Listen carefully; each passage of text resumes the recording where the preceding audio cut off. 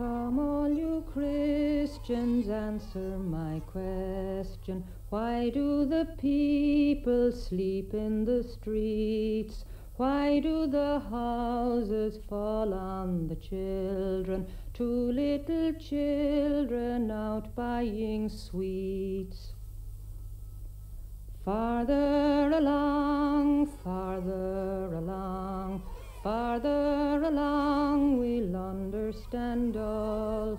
Maybe there's someone who can explain it, why these old houses happen to fall. Farther along, farther along, farther along, we'll understand all.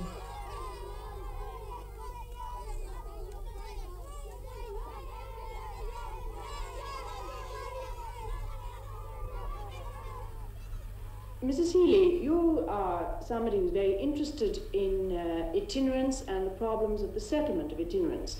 Now, would you tell us briefly, what are their housing problems? Yes, well, their housing problems at the moment are very drastically in need of some sort of help, because they have nothing except these makeshift huts which we have got for them. We put in an ad and we got a very good response. People offered corrugated iron and old packing cases, doors, bits of boards. They went along and collected them, the itinerant men, and they put up these little shacks. Now, a lot of them have caravans, wagons as they call them. But those that haven't, well, they're kind of in a pretty bad way, really. And some of them are actually on the grass in these little rag tents, as they call them, with nothing but straw under them. We've been able to get the majority of them off the grass and into these makeshift shacks. But that is only inexpedient, as you will realise, and there's an awful lot more to be done.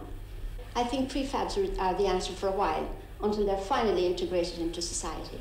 But what other problems arise out of this lack of housing? Oh, well, of course, there's exposure to the elements. The children, of course, God love them, they have actually no shoes in this kind of weather. And you can imagine what that does to them. And they get chest ailments, pneumonia, and things of that nature.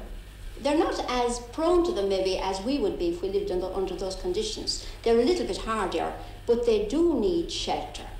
Apart from the fact that they're, I suppose a bit untidy, if you like. They leave the old rags and things around the place. Naturally, they've no place to put them. They can't be blamed for these things, really. There's no place to put them. They collect rags. That's their only means sometimes of getting a few shillings to keep the children and food and that. And they have to leave them around of necessity. Well, health hazards, I suppose, are largely mentioned, but so far there never has been an epidemic known to arise on these places. Well, has there been any increase of vandalism or so forth in the neighbourhood where they have gone? I don't think so. I really don't. I think it's exaggerated. By and large, these people are very well behaved, very nice, ordinary Irish citizens.